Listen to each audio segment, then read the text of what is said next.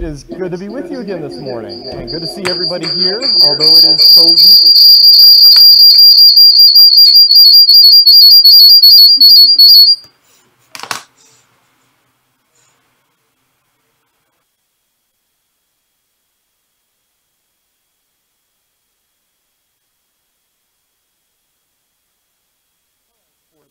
right after the lesson, or right before we close today.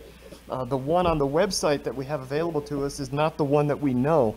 So what we did, we actually took an image from our songbook, and I was worried about the copyright and noticed that it was from the year 1790 something. So we're okay there. Everything's good. So it just it's laid out a little bit different from what we're accustomed to. Thought I'd let you know that now.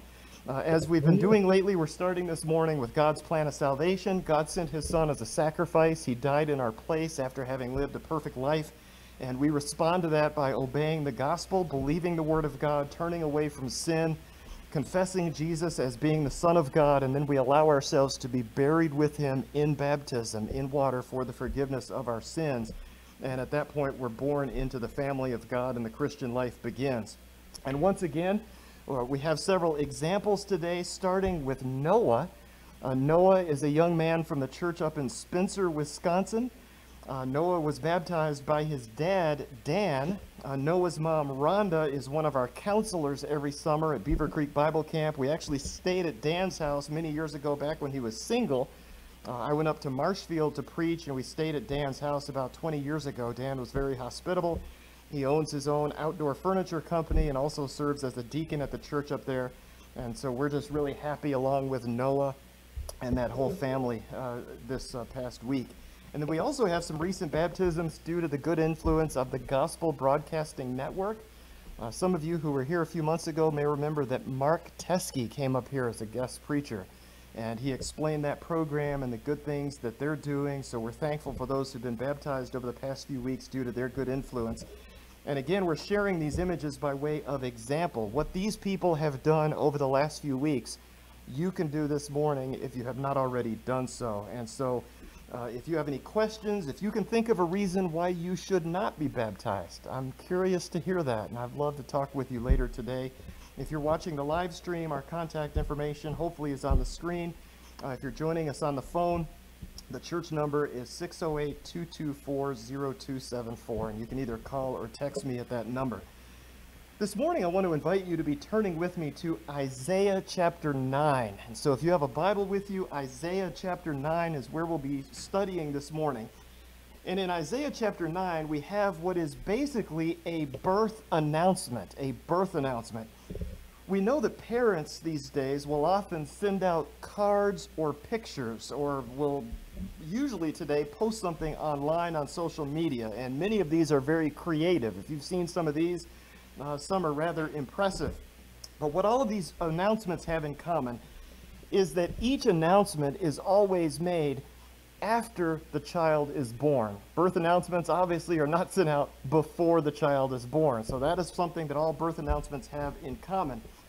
Today, though, we are looking at an announcement that is made more than 700 years before the fact. That makes it extremely unique. It's also unique because the child is given 4 names. And as we study, hopefully it'll be rather obvious that these 4 names refer to the coming of Jesus. The announcement comes through the prophet Isaiah.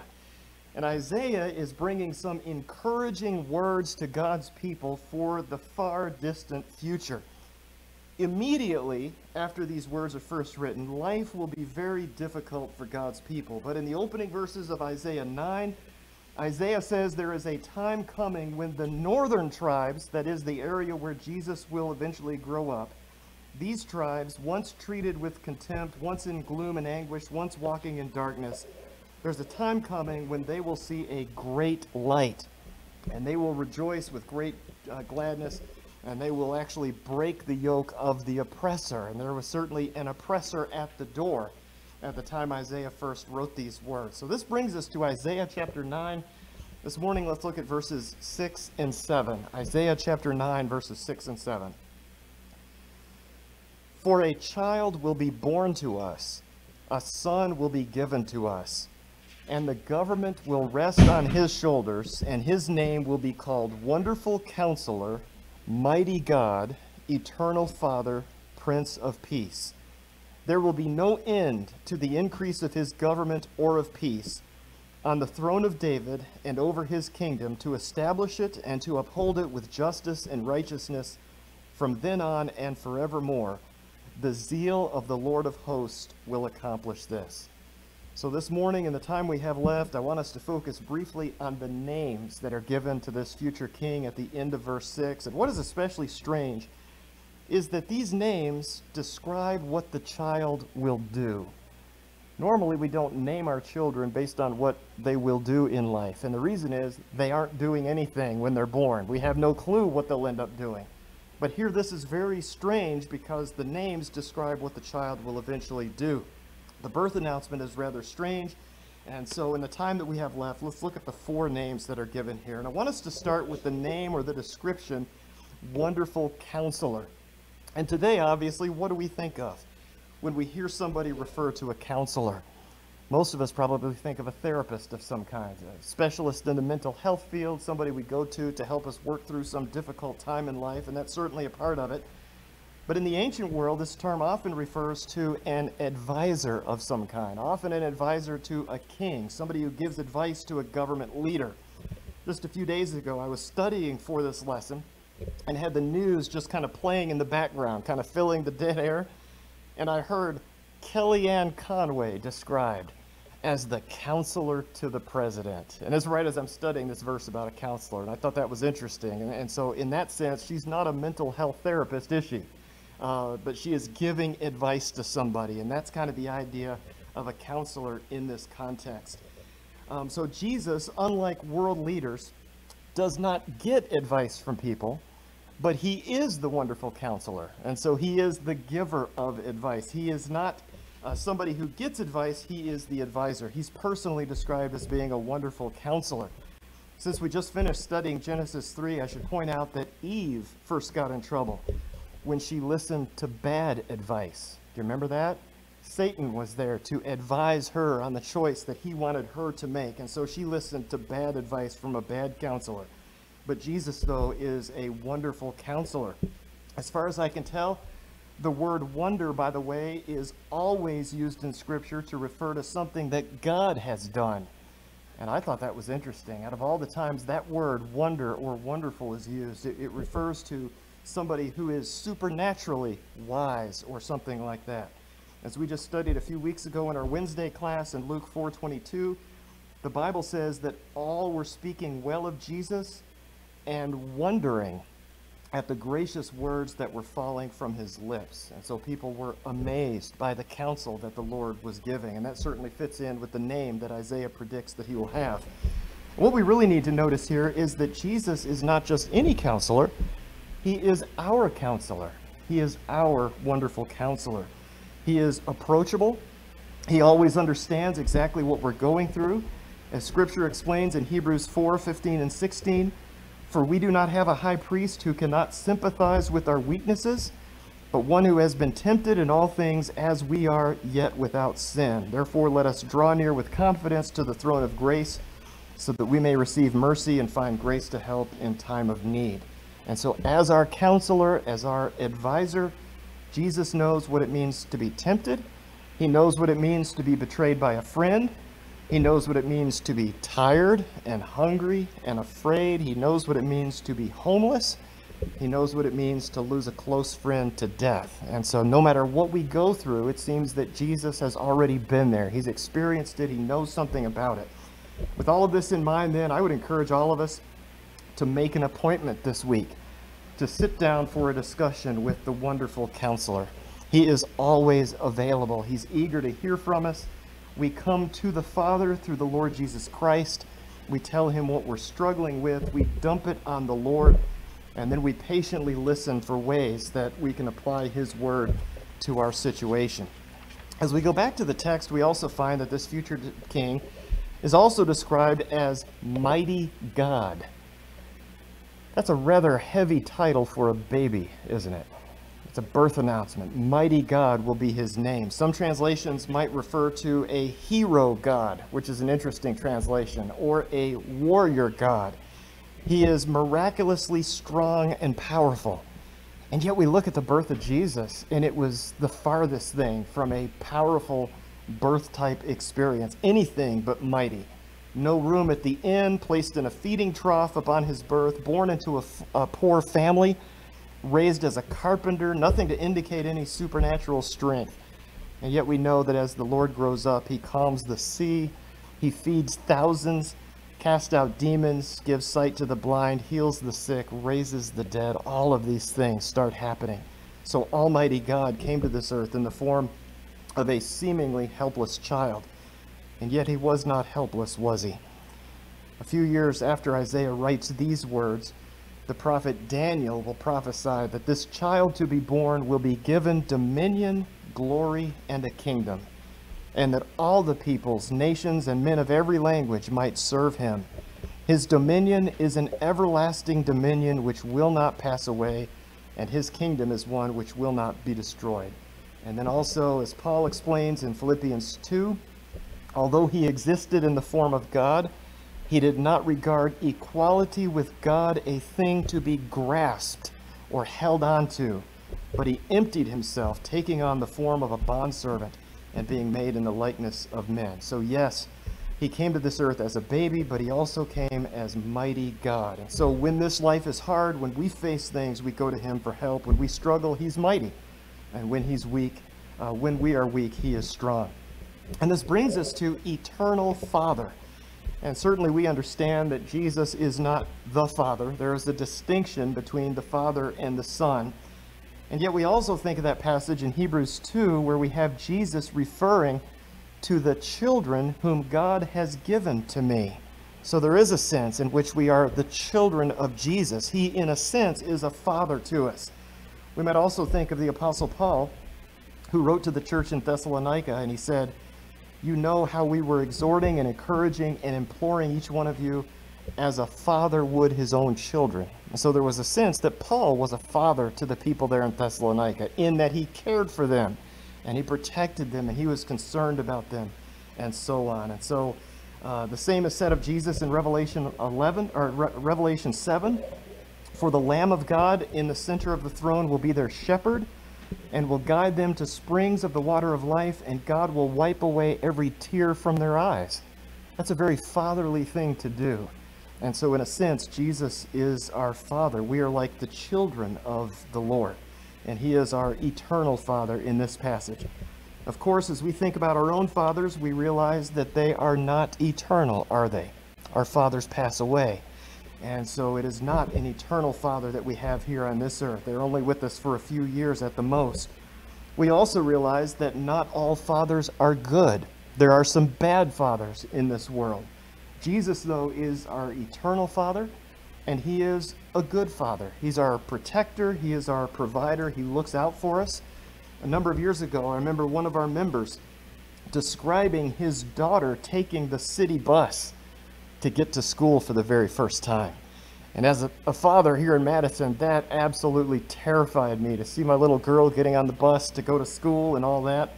And I was terrified as a dad, but this particular father, as I remember him telling it, watched his daughter get on the bus. And then he got in the car and followed the bus and made sure to keep an eye on her in that way. And I can't remember if the girl knew this at the time, that her dad was tagging along behind, but that's what dads do, isn't it? They watch and they guard and they protect and they support and they provide. And that's exactly what Jesus does for us. He is our eternal Father. So let's close today with the Lord Jesus being described now as the Prince of Peace. Today, obviously, when we hear the word prince, it has some baggage with it. And many times we usually think of a future king, a little boy maybe, perhaps who might be a real king someday. Prince Charles. I don't know if that day is ever coming, but somebody like Prince Charles or William or now little George. And, you know, that's the picture that comes to our mind, at least with me, when I first hear the word prince. But that's not really the word that Isaiah uses here. It's not limited in that way to a future king. The word that we have here translated as prince in English is sometimes translated as chieftain, chief, ruler, official, captain, prince, leader, officer, overseer, governor, or commander. Those are all ways that we could legitimately translate this word out of Hebrew into English. And so the idea is Jesus is a leader. He is a ruler. He's a captain who will bring peace. And the peace he brings, obviously, is not the absence of war. This world has been at war almost constantly over the past 2,000 years since the Lord arrived on this earth. And so the peace in this passage refers to completeness or soundness or welfare, a state of being, a solid or healthy relationship. And so we might say then that Jesus came to establish peace between us and God. We sinned. We created a break in that relationship, but Jesus came to make things right. Paul said in Romans chapter 5, verse 1, "Therefore, having been justified by faith, we have peace with God through our Lord Jesus Christ." And so the question for us is, are we at peace with God right now? Are things okay between God and us? Is God okay with us? Or is there tension in that relationship? Is the relationship good and healthy, or is it broken? If it's broken, we need to remember that Jesus is the Prince of Peace, and he came with the purpose of making things right. We also need to remember, though, that some of this is up to us. You may remember the angels announcing the Lord's birth and how they said, "Glory to God in the highest, and on earth peace among men with whom he is pleased." That's in Luke chapter 2, verse 14. And so the question then is, are we the ones with whom God is pleased? This peace on earth isn't for everybody. It's only for those with whom God is pleased. So peace is a gift, but it's absolutely a gift that needs to be received in order to be appreciated. He is the Prince of Peace. This morning then we studied the King with 4 names. I hope we've noticed that all 4 of these names can really, truly only be associated with deity. These are the names of God, and certainly Jesus was and continues to be God. He's our wonderful counselor. As we mentioned earlier, the word wonderful is only used in Scripture to refer to God. He is wonderful. He is our advisor. And so the question, the application for us today is, are we going to him for advice? Are we listening to what he's saying? His word is perfect in every way. He is our mighty God. One chapter later in Isaiah 10:21, this term is used to describe God himself. Do we understand that Jesus truly is mighty, that he has the power to fight our spiritual battles? Do we leave our worrying to God as we should? He's our eternal Father. Only God himself is truly everlasting. According to Hebrews 13:8, Jesus Christ is the same yesterday, today, and forever. He's eternal. He's our Father. And the question then is, do we trust that he's looking out for us as our Father? Do we believe that Jesus cares for us, just like a good father cares for his children? And then finally, he is our Prince of Peace. He's the source of all peace for those with whom he's pleased. He is our peace, Paul will go on to write later. He has the power to restore relationships. When we sin, only he has the ability to truly make things right. And so do we believe that Jesus is the answer to sin, and do we live like it? Those are questions for us to consider. And at the end of all of this, more than 700 years before it happens, notice down there at the end, Isaiah says that the zeal of the Lord of hosts will accomplish this. And Isaiah is exactly right. Jesus comes into this world, he takes on flesh, and he gives himself for us. He is the King with 4 names, and there is salvation in no one else, for there is no other name under heaven given among men by which we must be saved, according to Acts chapter 4, verse 12. Before we remember his sacrifice with the partaking of the Lord's Supper, let's close this part of our service by going to God in prayer. Our Father in heaven, thank you for Jesus. He is truly our wonderful counselor, mighty God, eternal Father, and Prince of Peace. You are the one and only awesome God, and as our Father, you know exactly what we need before we even think to ask. We ask you, though, to watch over us as a congregation. As individuals, we pray that you would continue blessing us not only with resources, but also with opportunities to do good and to share, because we know that with these sacrifices you are pleased. We come to you in the name of Jesus, the name above all names. Lord, come quickly. Amen.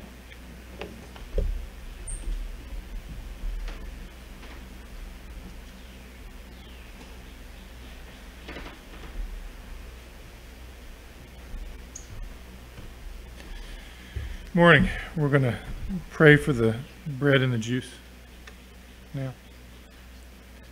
Let's remember what we're doing, why we're here. This is a time for us to get our minds right, block out all the earthly things that are going on, and focus on the sacrifices that Jesus made for us so that we can be with him and the Father in heaven. Let's pray. Dear Lord, we thank you for the sacrifice that your Son made, giving up his body. Bless this emblem of his body, the bread, which represents his body. Help us be mindful of why we're taking it, the reasons behind it, and reflect on where we need to be and how we need to get there. Thank you for your Son, Jesus. In his name we pray. Amen.